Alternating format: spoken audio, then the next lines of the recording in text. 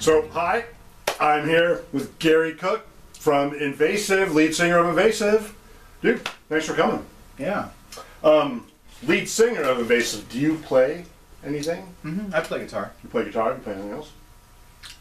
No, guitar. That's it. Good to know your limits. So, how did you start? Did you start singing first? Did you play guitar first? Started singing first, then I went to guitar, and I went back to singing.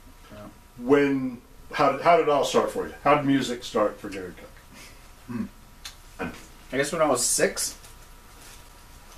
I sang in a school play. I sang in the school church band. At what point did you pick up guitar? You sang first, you went to guitar. Started playing guitar in high school, but probably like 15. And I assume that was followed or inspired by discovering rock and roll and saying, "Ooh, I'm going to see about living the debaucherous life and play some rock and roll really loud." Yeah, I mean, I guess I've always wanted to be an entertainer of some sort. I think that this is what I've always been, really.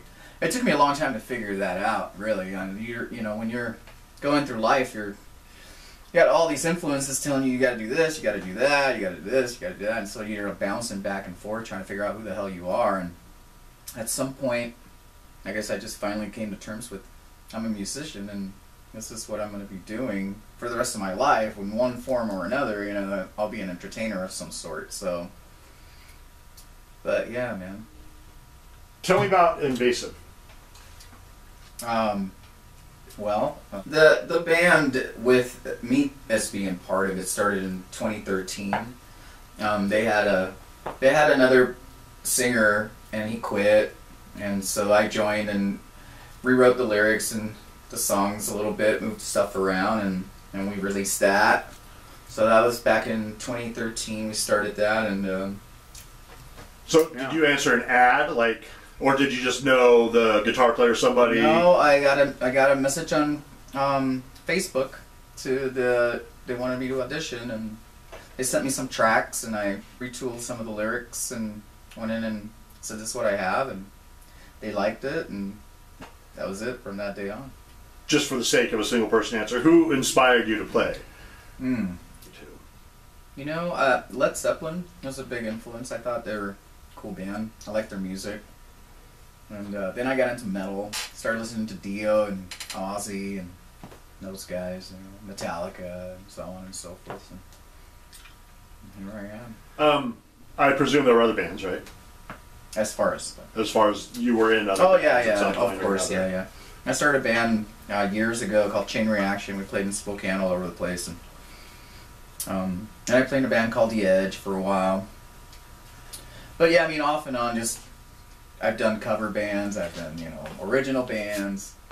When you're doing in the original bands, are you the writer guy, or did you eventually become like the lead artist in it, or was it always just something that you were in and played, and then eventually I'm starting my own thing and I'm doing it all this time?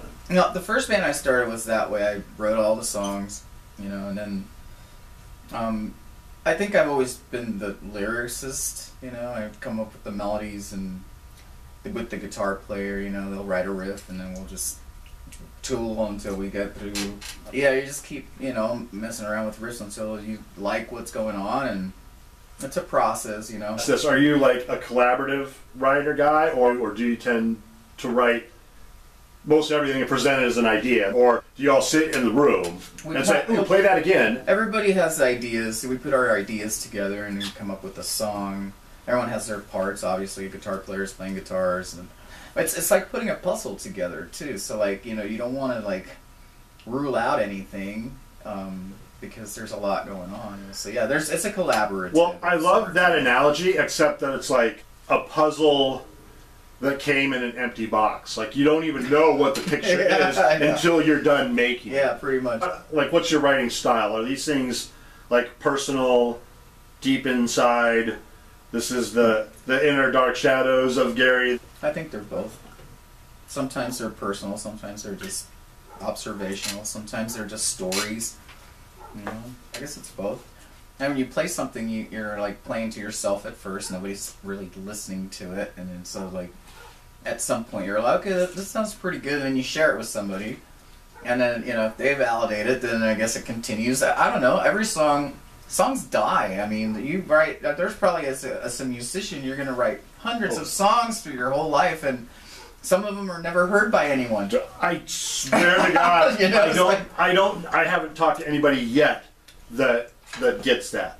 These kids today, they need to learn that. They need to learn not every song you write is going to be great, and sometimes even the one that is great is just going to be kind of lost to the side. And every band, what song have you written? Do you think would have lit the fuse for the kid Gary? Oh man, I think Illuminati probably. I like that song a lot. I like the lyrics a lot.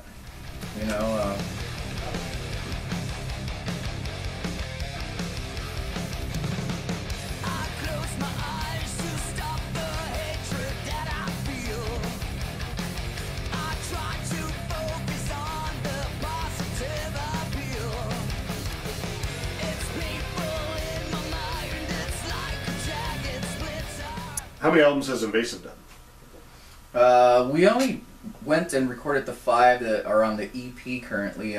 We're actually writing and getting ready to go in the studio. Those albums or songs?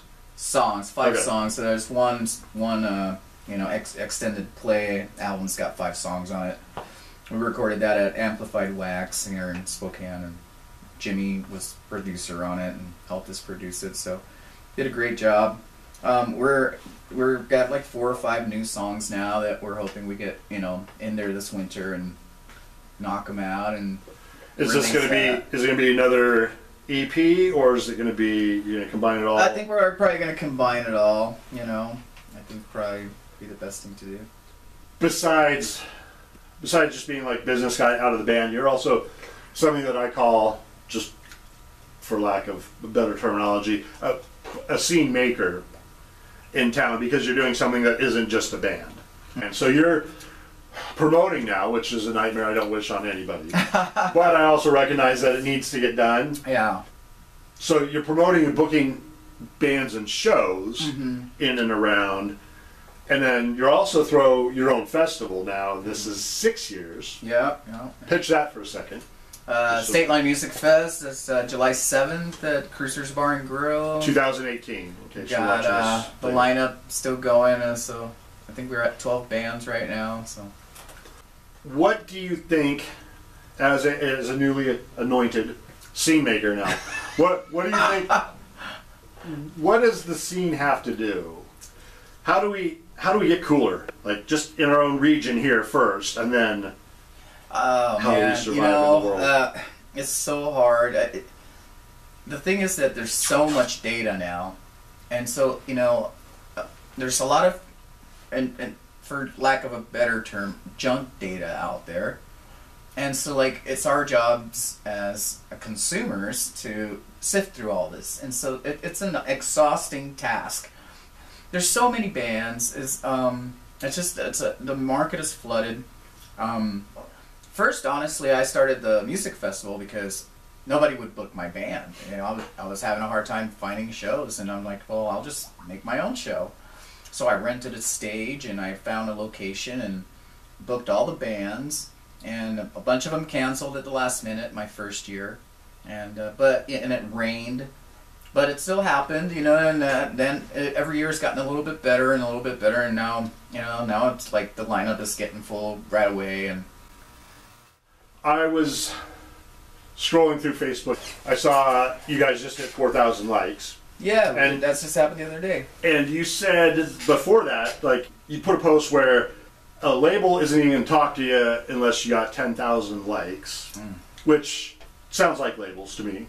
But I thought about it, and I wanted to ask, what advantage do you see to having a record label now? They know more people. They still have better connections and access to things that we may not be able to have. That's really what it comes down to. It's not really about money, because they're not going to put any money up front. Well, I don't think they give out any money anymore. No. But they do have access to certain things that if as an unknown musician you're not they can call their buddy at so and so place and get you a show with so and so, things like that. So, you know, so I mean, you know, you get connections, I guess. You know, obviously we want to play a bigger shows. You know, if they put you on a tour and you're playing in front of 5,000-10,000 people, then I don't think I don't think artists, even the big artists now, really make any money. All the stuff they have is owned by the record company. It's the illusion of them having money. They're driving around in a great car. They live in a nice house, but they don't own it. Well, and the second they're not doing what the record company wants, they're not going to have any of that stuff. So like Pearl Jam owns it. Yeah, I mean, it can be done. I mean, but the thing is, that's my point. That was in the '90s. Though, no, those guys now. Oh, really? Dude, those guys are just as big. They do what they want when they want. Oh. But they were barely under label control anyway, and then they just basically broke free, got out of it. But see, that's my point, is that we don't have to have been under label control at first. We don't have to break free like Prince and then sue to get our stuff back, right. Or it can be done. And I think artists are in a better position to make more of their money now than we've ever been, because labels aren't necessarily in the way. All right, so what do you got coming up? What's coming up for Invasive? Invasive will be playing in Seattle Hard Rock Cafe April 7th and State Line Music Fest this July. This is July 7th at Cruiser's Bar and Grill. 2018. Well, thanks for coming out. All right. Thanks for doing this. Thanks for having me.